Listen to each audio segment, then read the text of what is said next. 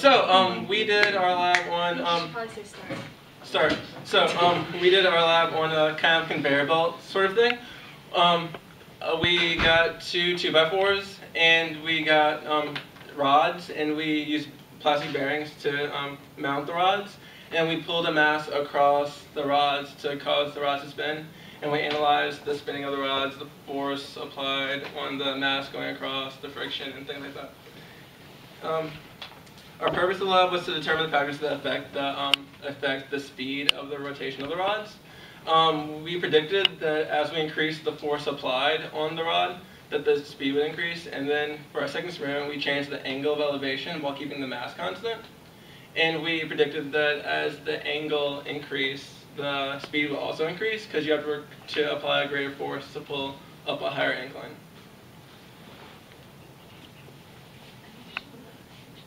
Okay, and this is like over here. We have a picture of the thing we built, and it's kind of hard to see with that picture, but those are the rods and the bearings, and you slide something over it, and they turn.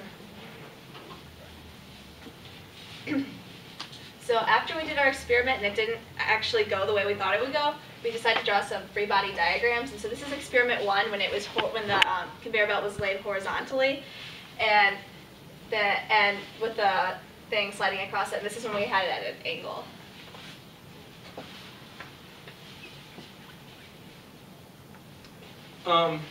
This is going deeper into experiment 2, because you have the force of friction going backwards, you have mg going straight down. And with the angle, you have the normal force going at a strange angle that's going against the x component of the vectors going against the force applied. And we wanted to figure out the friction, the force of friction in this experiment, because in the first experiment, they're equivalent to each other, the force applied and the force of friction, because the item is not accelerating. But in this one, the force of friction is not equal to the force applied because of the angle and the normal force and things. So we changed the axis and made that plot, and then we resolved this vector and used that angle of elevation as the angle between mg and the y-axis, and then we did some algebra to solve for the coefficient of friction, to solve for the force of friction, to solve for the normal force, and stuff like that. That was really fun to do.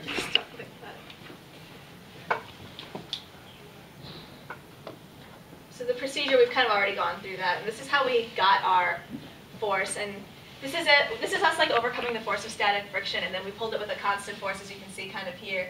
And that is usually when either one of the bearings broke or it just fell off, yeah, which happened quite often. This section here is the good data, and then here, when you get to a certain point, we only used 4 or so rods, and we only analyzed a single rod. So as the farther you got along, the gravity started to pull it off of the system, so we couldn't use that data as good data.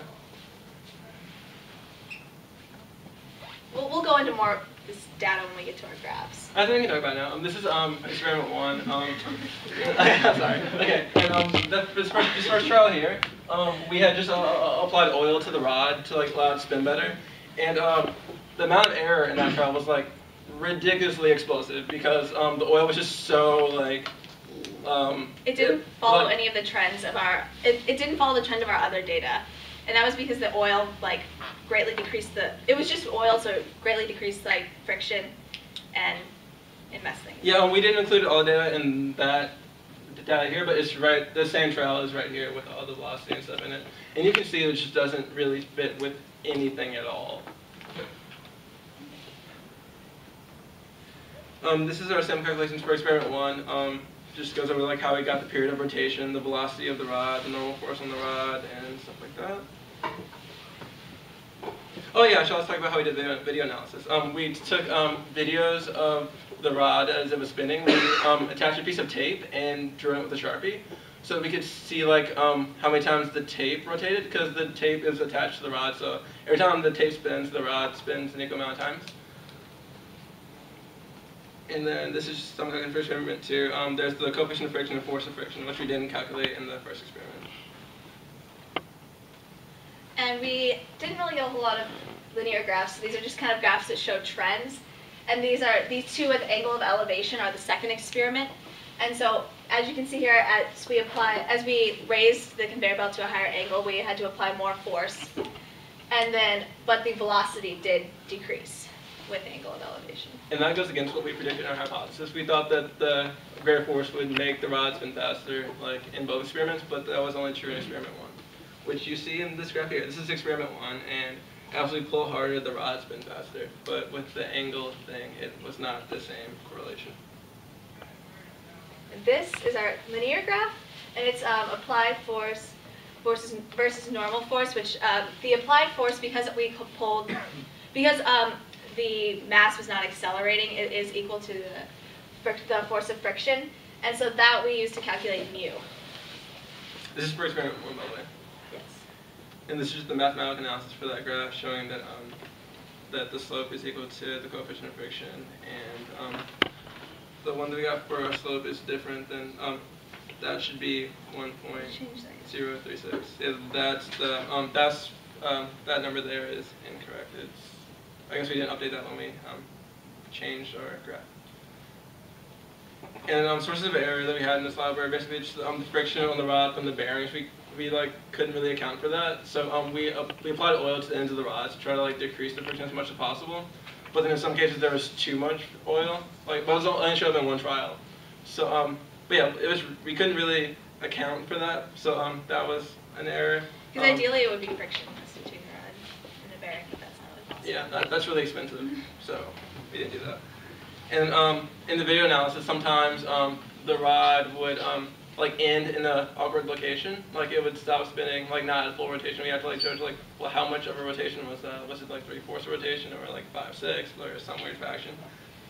And then this is our error analysis for both experiments. We did it on mu, and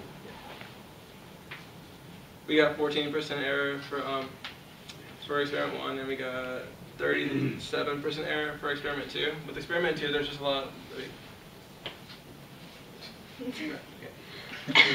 Okay, and then yeah, so we found our accepted value for mu, but we just kind of like the experiment we did last year on friction. We got the two surfaces and pulled with the known force and calculated the mu by dividing the force applied by the weight of the mass.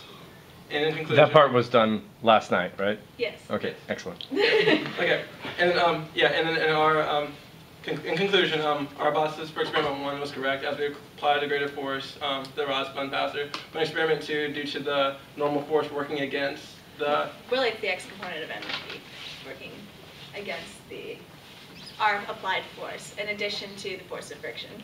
Yes. And the basis just goes over that and talks about the frustration we had in building the system because it was really annoying. It kept breaking and things didn't work right. We tried wooden dowels and like they just absorbed the oil and weird stuff and didn't spin and broke and yeah. Okay. Thank you.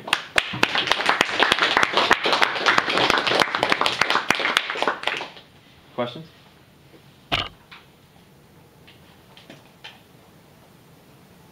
No questions. All right. All right, thanks again.